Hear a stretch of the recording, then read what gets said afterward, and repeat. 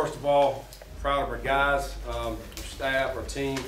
James Madison's got a good football team. We knew that coming in. We knew it was going to be a four-quarter type game. They came out and tried to occupy the ball, melting the clock down and, just trying to run that clock so we limit our plays offensively. They did a pretty good job of that in the first half, and really didn't try to throw the football much at all. And I thought at halftime, you're coming in, and it's a great job by our offense to get down there and get some points right before half. That was huge, I thought. And then to come out in the second half and mount a drive and go down and do some good stuff offensively, defensively, really just had played a great second half. Shut down their running game and made them try to throw the football a little bit and just really did a great job in the secondary, stopping the pass in the second half as well. And it's just one of those tough, gritty, hard-fought games, and proud of the way our guys played. And I think, man, it's been great to win 4 in a row, and we got to the halfway point. Everybody talked about how daunting the last 6 games are, and our guys have taken it one day at a time, one game at a time, and taking care of business. I'm really proud of them for that. It doesn't get any easier. We go to Clemson next week. We're looking forward to that game and get back to the practice field. And I do want to really say something about our crowd. I mean, our student section was phenomenal tonight. Across the way, the band, which is right beside them, a ton of noise coming from that section. So I'm really proud of our students for coming out and supporting this team. Coming off a big win, beating Wake Forest, number 10 team in the country, and 3 in a row, and trying to get 4 in a row, and trying to get bowl eligible. And so I really appreciate our students for coming out and being loud tonight. Again, just proud of our team. Looking forward to getting back in here tomorrow. Scott, you mentioned bowl eligibility. Following the slow start to this team, what's it mean to get that 6th win under your belt? Yeah, it's huge. I mean, obviously, we all fighting for postseason play, and to try to continue to work with our football team. And I know how crazy bowl season it has become now with players not playing and all that, but you're going to be working with somebody, and so we're going to be working with a lot of players. So I'm looking forward to December with that. We also bring a lot of recruits in December, so it's always good to be practicing and let them come around the building and see and hang out with our guys. So that part's great. But we still got a lot of work to do. And that's why I told our team in the locker room tonight. We're not finished yet. We want to continue to become a really good football team. Continue to work on the little things we need to work on to become a really good football team. And let's continue to get better. We still got 3 more weeks in the regular season, and so let's go have a great week of practice, and that's the biggest thing. Scott, you guys struggled a little bit in the first half offensively. It looked like James Madison's doing some good things defensively on the defensive line. What was the biggest change in the second half when you guys really got things rolling offensively?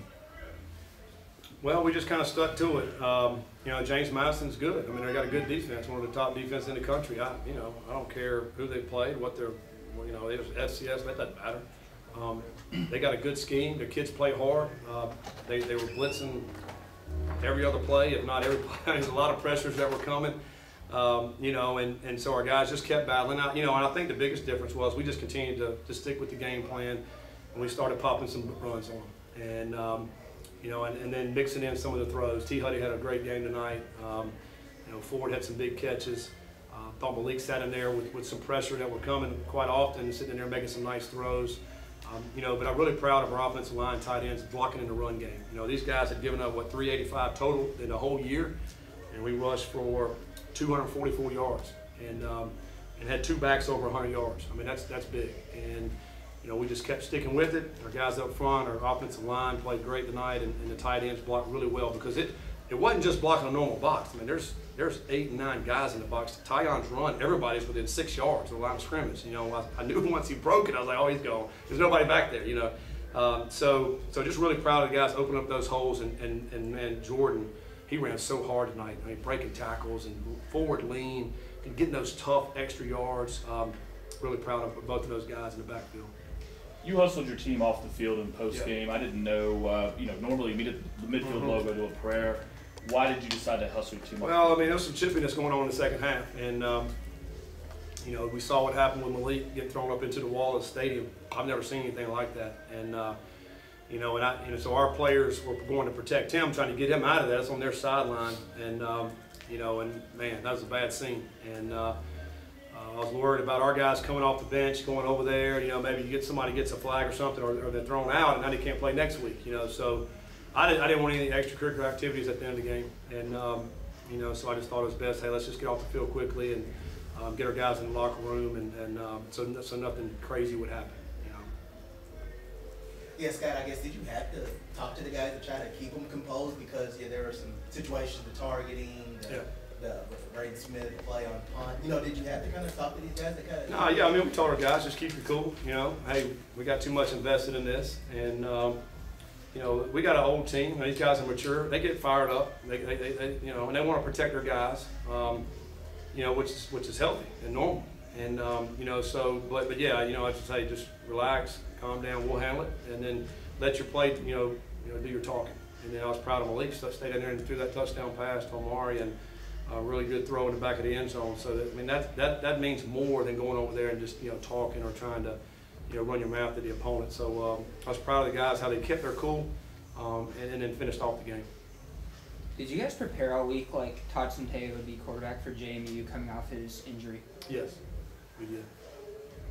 And were you surprised at all of JMU's play calling on the passing ball as many times as they did?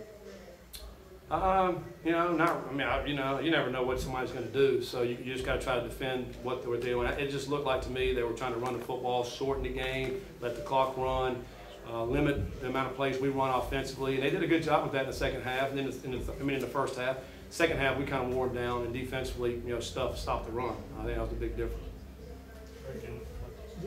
Are there any one or two things you think you really emphasized or did to keep the team moving in the right direction after you guys lost that game to Boston College? I mean, I don't think there's just one thing that we emphasized. You know, we're tired of losing close games, you know, and I think we just came out and each day, like, really get specific on what we're running on defense, what we're running on offense. You know, offensively, get the ball in the hands of some playmakers. Let's be real specific in what we're trying to do. Let's keep it simple and let our kids play fast and don't beat ourselves, you know, and I think, you know, we've done a much better job with that over the last 4 games. And, you know, and you win a lot of football games that way. And, you know, but I just give a lot of credit to our staff and our players for believing and just continue to work. And, you know, we're sitting here at 6-3, but how many people probably thought that after the BC game? And, you know, just give a lot of credit to our guys in this building. Last one, Alexis. Scott, 2 things for me. First one, Tyler mentioned just kind of how, you know, after a certain point, they just didn't feel the pressure. They just kind of had played with that nothing to lose kind of mentality. How much have you noticed this team play a lot more free, I guess, after Boston College and kind of playing with that chip on their shoulder? And then how important is it to have this momentum and confidence going into a place like Clemson? Yeah, you know, I think we are still having fun, you know, and I think that allows you to play loose, and that's the way practice has been, flying around at practice, you know, and that it's coming from the players, you know, which is awesome, you know, and we want a player-led team. We want the guys to have it internally, to be able to want to come every day to get better, and they've been doing that. We've been competing in practice and having fun with it, you know, but then the real fun is when you go out and you make plays on the field, and our guys have been doing that, and that's where the fun comes in. You know, we've gotten a lot of confidence, you know, even at halftime. Hey, we're sitting there at 10-10, and we felt like, hey, we go out the second half and let's go get this game. And we knew it was going to be a 4-quarter battle. That's why they played 4 quarters and not 2. And so our guys went out and finished it. We did it against Pitt. We did it against Wake. I mean, that's what we've been doing. And that's what we're going to have to continue to do. It's going to be big time battles. You mentioned Clemson. That's a tough place to go win. I mean, how many? 38 in a row at home. 38 in a row. So it's hard to go win down there. You know, it's a great environment. They have a lot of people. It's loud. It's crazy. Chaotic. We've been in tough environments. We've been backs against the walls a lot. So hey, let's have a great week of practice and let's go down there and try to play a great football game. All right,